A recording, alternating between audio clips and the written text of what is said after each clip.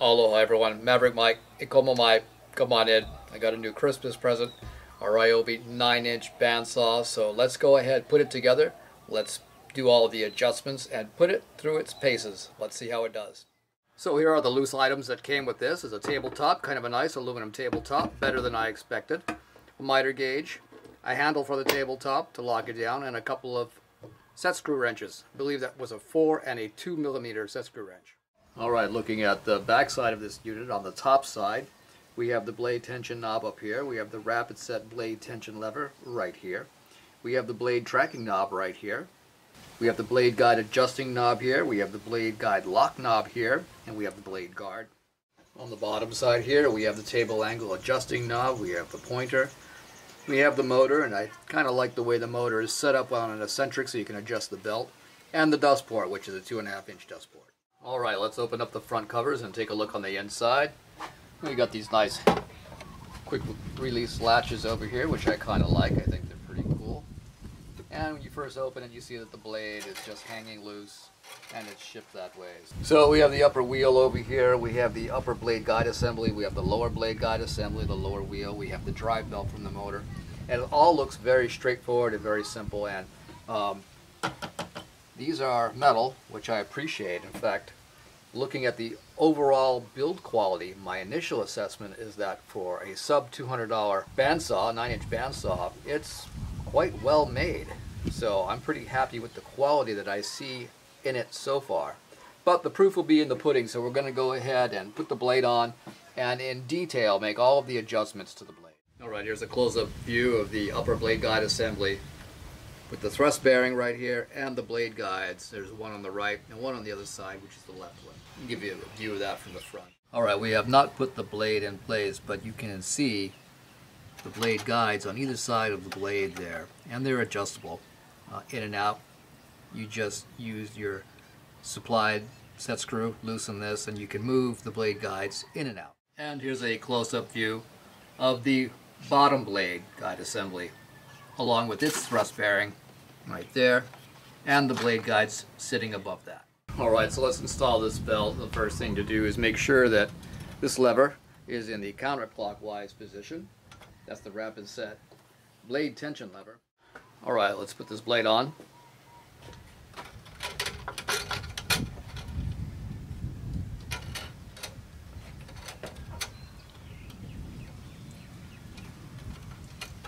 All I'm going to do is try to center it on the wheel as best I can.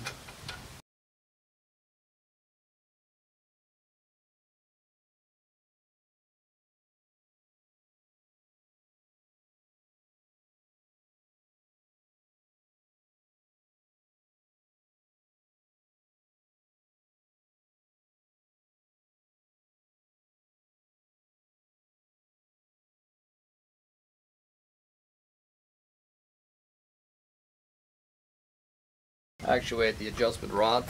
So let's go ahead and spin this. I can see it's a little off, not too bad. Let's adjust the tracking knob. Looks like I have to come right, so I need to tighten this up a bit. There we go, it's moving to the right.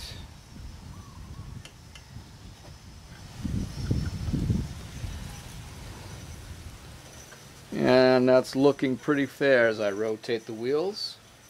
Looks like it's centered pretty good. I might have moved it a little too much. Let's back it off a little bit. Move it back to the left.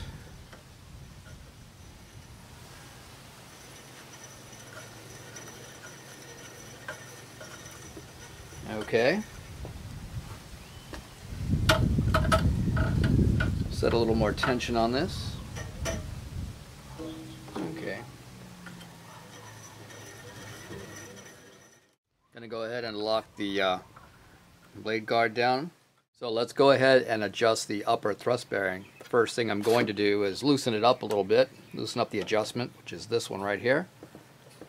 Let's just loosen that up. Open up this door. Little plastic door that just kind of slides open here. Come on. There we go.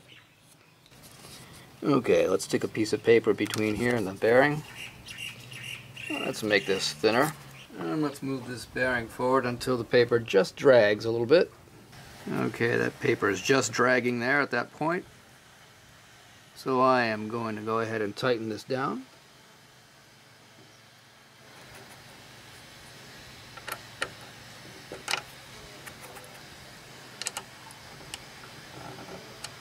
And double check.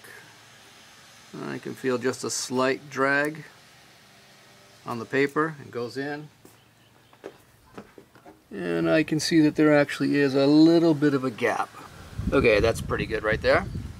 Now I'm going to go ahead and adjust the blade guides. Alright, let's go ahead and adjust the blade guides now. You want to make sure that the blade guide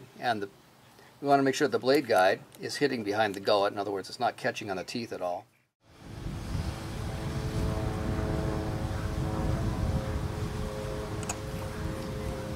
Okay, I see just a little bit of light between the guide and the blade. That's good. I'm going to call that one good on the left. I'm going to do the same thing on the right after I tighten this up.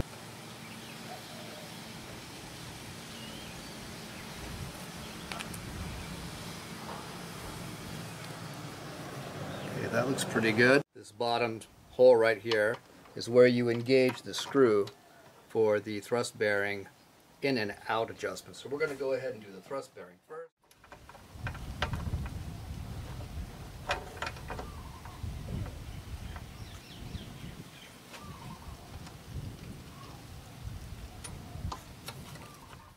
Alright, I'm finally happy with that. Per the instructions, you stick a piece of paper in there so that there's just a little bit of drag between the blade and the wheel. You tighten it down and then that should be good. However, this is really fussy because the bearing support cantilevers as you're tightening it down, so it comes out this way. So I've had to fuss around with it to get it where I want it. It's finally about to the right distance between the blade and the bearing.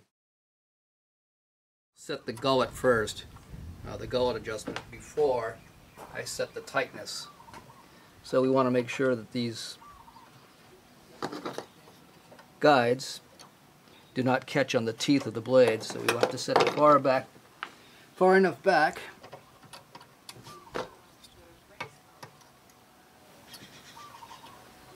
that the blade guides won't touch it.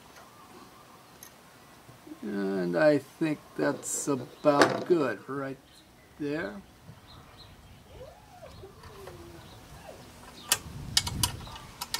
I'm going to tighten this down, double check.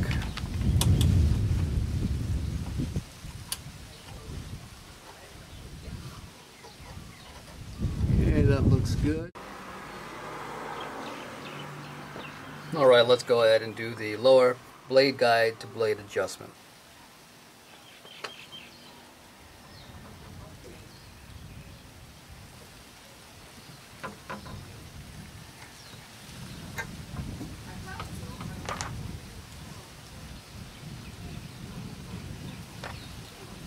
Alright, that one looks good right there.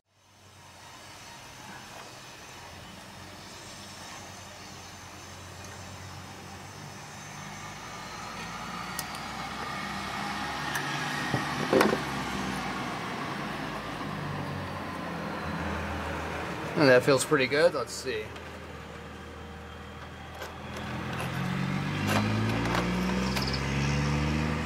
I know it's hard for you guys to see in there, but there's just a little tiny gap between the blade and the blade guide. So I'm going to call that good.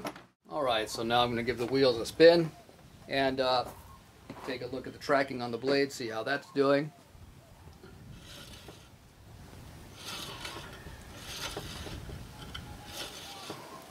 Looks pretty good. I may be able to bring it in just a little bit, so turn the tracking knob clockwise just a tad. Okay.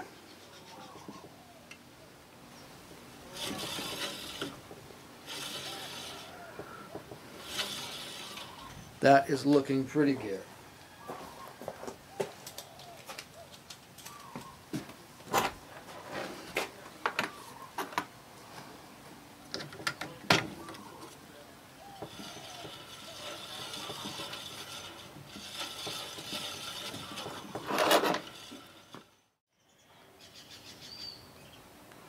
Okay, just a little bit of drag on the paper, and the bearing is not spinning as I'm turning the wheels, so that's good.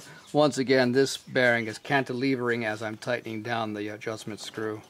So I also wanted to point this out. This is a nice little feature. It is a dust brush that is supposed to rest on the top of the bottom wheel here and brush the sawdust off as it passes. However, I don't think the brush engages the wheel fully. I think it just engages part of it, maybe the outer edge. And I don't know if there is an adjustment for this. However, I may try to loosen the screw and tilt this thing out or bring it out just so that it catches more of the wheel. Alright, let's loosen up the screw and try to move this thing kind of out that way a bit. I'm not sure if this is going to work or not, but I'm trying to position more towards the wheel. Okay, I got it sticking out more this way now.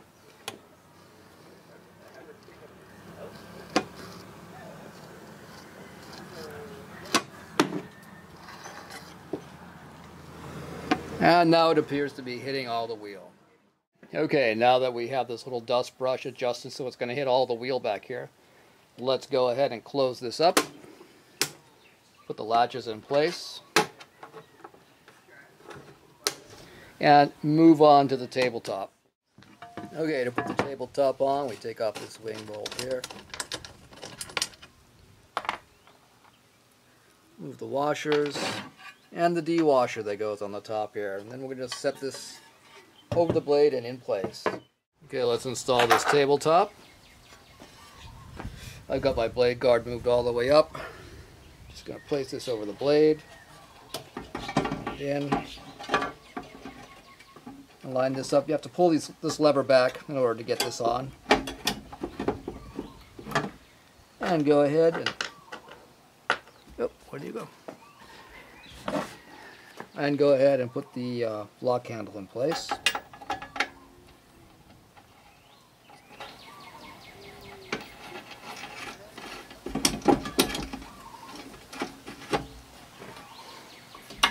Now, this lock handle is nice. There's a little push button over here so that you can clock where you want the handle to be. Alright.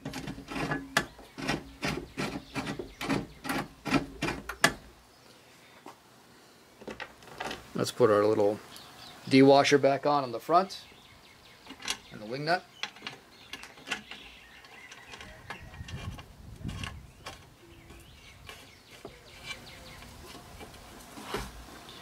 Alright, now let's go ahead and set the table so that it's 90 degrees to the blade.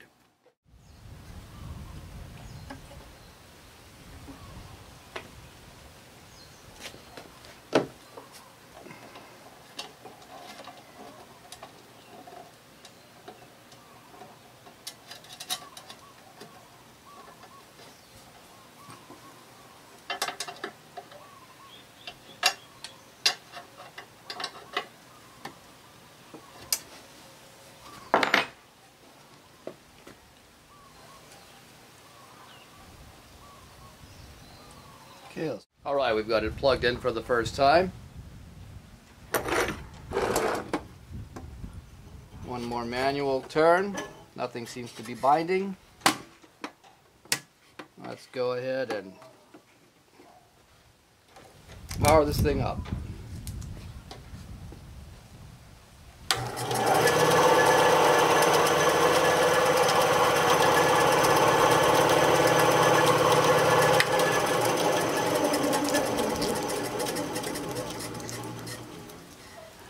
Alright, sounds good. Stick this miter gauge on here and just a piece of scrap wood. And let's give it a cut.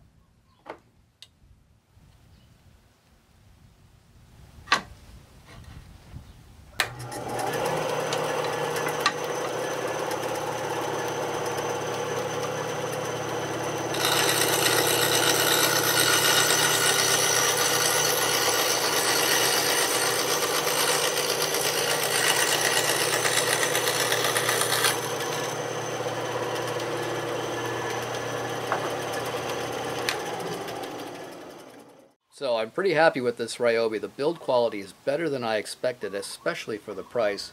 And it's not that powerful of a machine, but for a hobbyist like me, nothing wrong with this. This is a keeper. This is Maverick Mike. Mahalo for watching. Ahui ho.